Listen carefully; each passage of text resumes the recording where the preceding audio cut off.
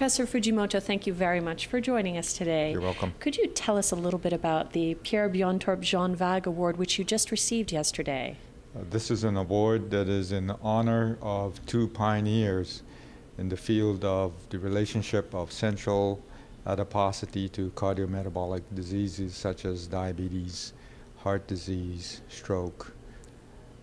These two investigators Jean Vague began his work in the 1950s, Per Björntorp in the 1960s, and my knowledge of their work was instrumental in our development of the type of research that we did in Japanese Americans, looking at the role of central obesity, body fat distribution, to the development of type 2 diabetes and cardiometabolic diseases in that population.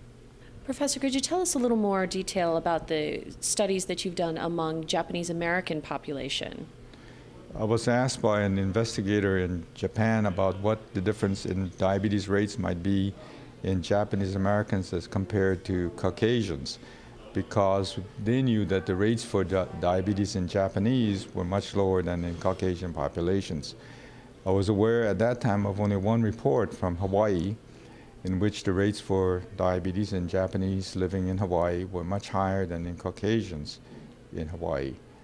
This led to our initial small study looking at Japanese men and Japanese American men, comparing them in terms of their body weight, glucose levels, insulin levels, and found out that at comparable glucose levels, the Japanese American men were much more insulin resistant. They had much higher insulin levels. They were also a bit heavier, but when we adjusted for the difference in body weight, we discovered that this did not totally account for the difference in insulin resistance. And this led to our going on into looking at the work by previous investigators into body fat distribution, and we began to incorporate that into our study.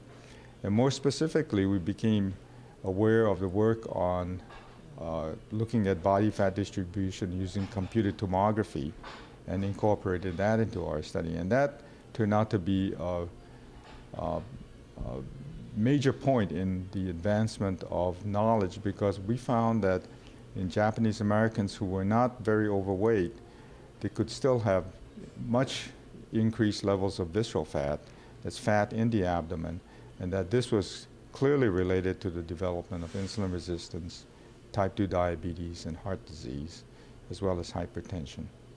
It's very interesting. What are some of the implications for general practitioners who may be treating this population? One of the things that I noticed when I was working with individuals was that if you just looked at them, they did not look like they had central obesity. When I say that, it's the round apple-shaped type of body habitus. They looked perfectly normal. Their waist circumferences weren't very big, yet the same individuals, when examined by CT scan, had increased amounts of visceral fat. So I'm not advocating that everyone should get CT scans, but there are some other factors that are clearly linked to this type of body fat distribution, such as tending to have higher blood pressures, lower HDL levels, HDL cholesterol levels, higher triglyceride levels, maybe a little bit higher glucose levels. So there are some markers for this type of body habitus that can be easily obtained by most physicians in practice. So what would you say the real takeaway message from your research would be for the average clinician?